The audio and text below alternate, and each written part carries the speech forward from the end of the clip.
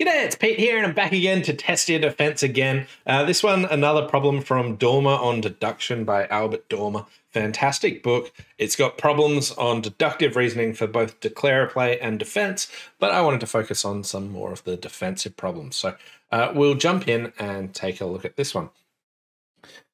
So here we've got this pretty mundane hand here, and the auction starts off with a diamond, and then they bid a heart, and it goes 1 no trump and 3 no trump.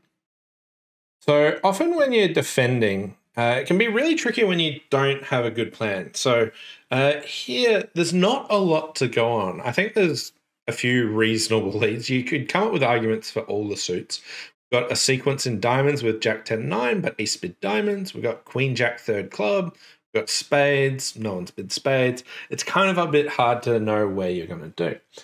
And when you're defending and aren't actually sure what your plan can be, a really strong thing that you can be doing is to work out what's declarer going to do. And once you work out what declarer is trying to do, just try and do the opposite of that or try and counter that. Now, here they lead the Jack of Diamonds in the book. I think there's a you could argue for sort of any lead here, really. But the first trick goes Queen, 3, and 5. So here, a couple of things. I want you to pause, work out what you know from the auction here, what's actually going on. And then also, what do we know from what happened at trick 1? So the Queen won, partner played the 3, and declarer played low.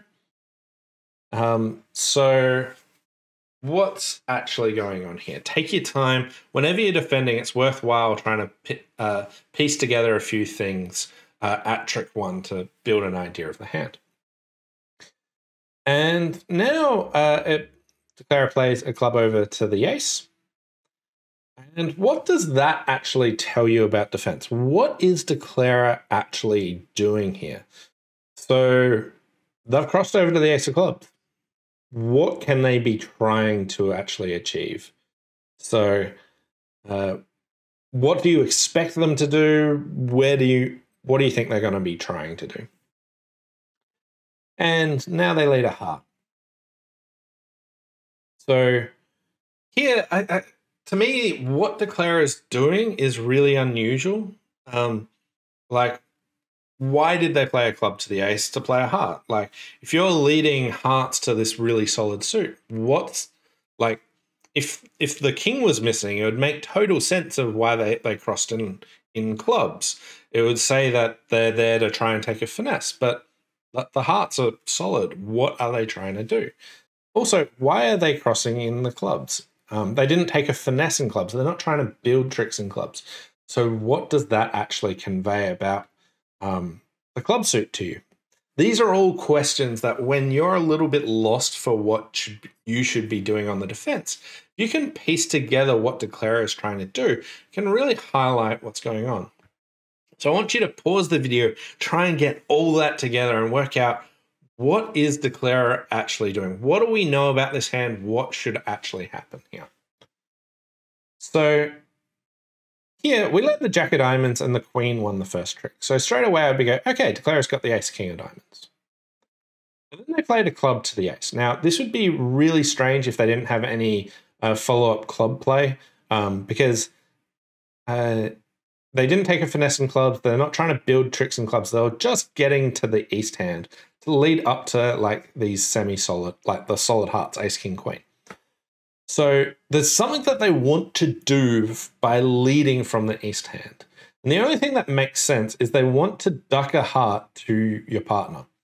And if you think, okay, East has shown 12 to 14 points in a balanced hand. They've got the Ace, King of Diamonds. They've got the Ace of Clubs. They probably have something else in clubs, either length or the King of Clubs, because they've just opened up the club suit to not do much here, but lead towards the Ace, King, Queen of Hearts. Now, the only reason for that is maybe there's a danger hand on this. Maybe that if you're on lead, you can attack something. And what could that be? Well, that could be the spade suit. So they're trying really hard to keep the south player off lead.